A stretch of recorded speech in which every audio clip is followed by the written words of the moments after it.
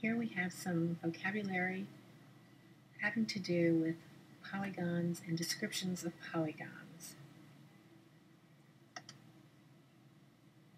Here we have vocabulary having to do with angles, but also benchmarking. Here we can practice with our benchmarking. We have a tool down at the bottom, and this tool has 90-degree corners. If we wanted to benchmark this angle, we could use the tool to help us do that, and we can see that it is very close to 90 degrees. If we would like to estimate the angle measure of this angle here, we can use the benchmark tool and see that the angle is smaller than 90 degrees, but also larger than 45 degrees, so we might estimate that it's about 50 to 60 degrees in measure. If we want to measure this angle, we also use our benchmark tool.